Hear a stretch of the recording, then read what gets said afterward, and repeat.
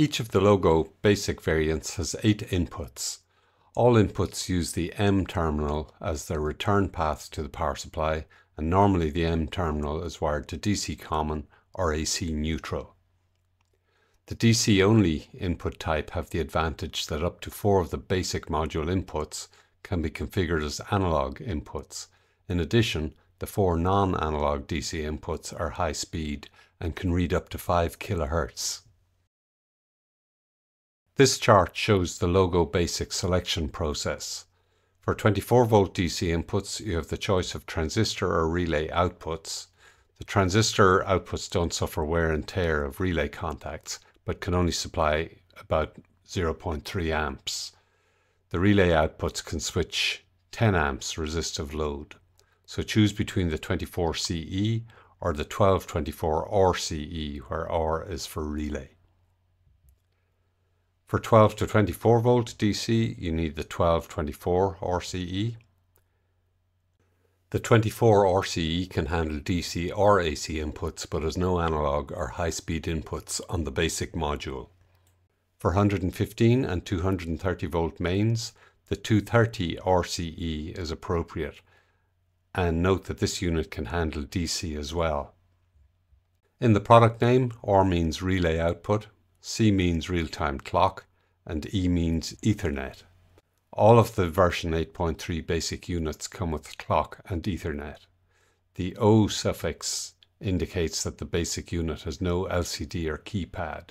All of this information is in the LOGO product brochures, and links for data sheets and where to buy are available below and at quickplc.com.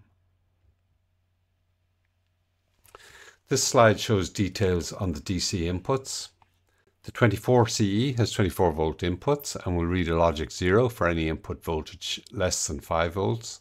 A voltage between 12 volts and 28.8 will be read as a logic 1. Voltage between 5 volts and 12 volts will give an undefined result.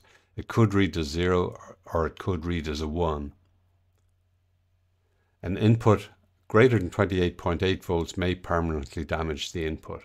This could be a concern on 24-volt battery systems such as trucks and boats, which may reach greater than 28 volts during charging and engine running.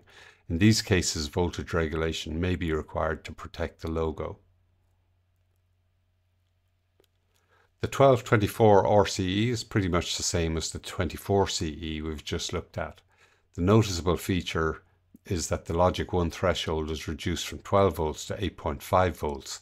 This makes it a good choice for 12-volt battery-powered systems, as there's plenty of headroom for charging voltage. We can calculate the input resistance from the voltages and currents given. For the high-speed inputs, we get 5 volt divided by 0.9 milliamps equals 5.5 kilo ohms. So at 24 volts, they'll draw about 23 milliamps. The analog input resistance is about 5 volts divided by 0.07 milliamps, so 72 kilo ohms, and a 24 volt signal will draw about 1/3 of a milliamp. Beware of this if using an older 2-wire sensor with built-in LED. The LED, if it lights, won't be very bright. DC high-speed inputs can handle 5 kHz. All other inputs can only handle 4 Hz. And 24 volts DC is now the most common industrial control voltage.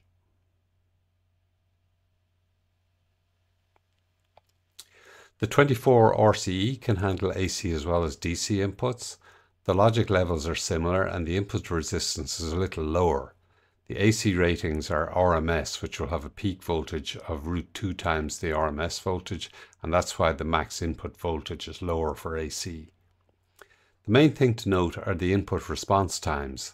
There will be a rectifier and capacitor filter on the input to hold the logic level during the 0 cross. The turn on is fairly quick at 1.5 milliseconds, but turn off is about 1.5 mains half cycles at 50 Hz. 24 volt AC is frequently found in air conditioning systems. The 230 RCE is also capable of handling AC and DC inputs in the range of about 80 volts to a nominal 230 volts.